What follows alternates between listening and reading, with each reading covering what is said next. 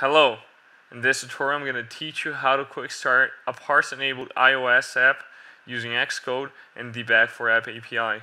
Sign up for Bag4App. If you already have an account, just log in.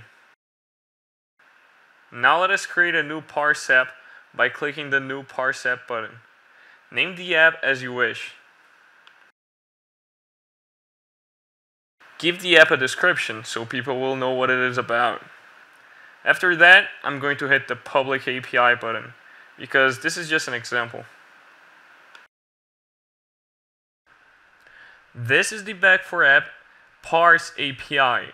It holds all the server information you'll need for creating the automated backend for your app. Open up Xcode and click the Create a New Xcode project. Make a single view application, name it the same as the parse app you've previously made. Select the language you want, Swift or Objective-C. This video uses Swift, but anyways, Objective-C tutorial will probably be available shortly. Hit Next and select the directory you want.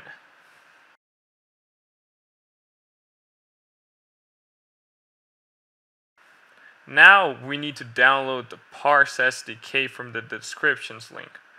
Open the Git rep and click the Parse iOS download link. After the download has finished, find the framework files in your downloads folder and drag the .framework files into the apps directory in the Xcode. Pay attention to the way you import the files. It is important to do the same setup as I did. Now that we've imported Parse and Bolt's framework to the API, we'll need to add some other frameworks that Parse service requires.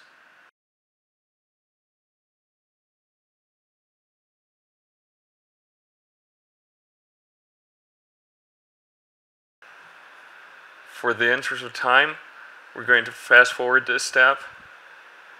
The list with all the frameworks you need to add to your app is going to be in the description.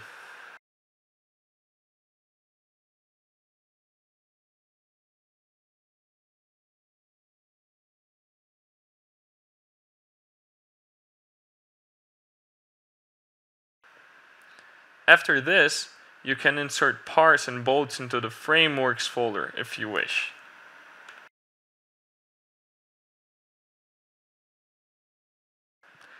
Now that you've got the frameworks all set, you need to import the Parse service to your app. First, let us go back to the web browser and enter, as you can see, Bag4App's Quickstart documentation.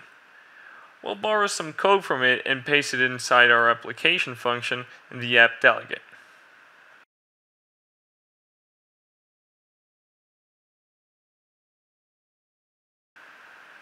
Whoop! Don't forget to import Parse and Bolts, otherwise the app won't work.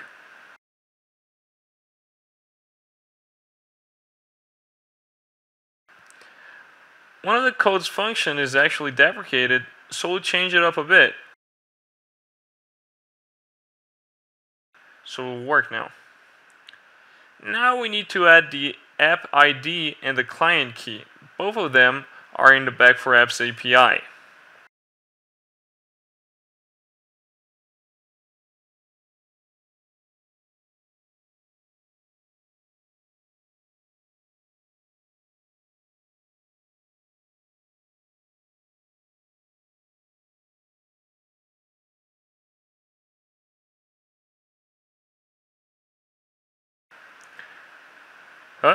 For some reason the key went blue. Don't worry about that. Now just build the app and wait.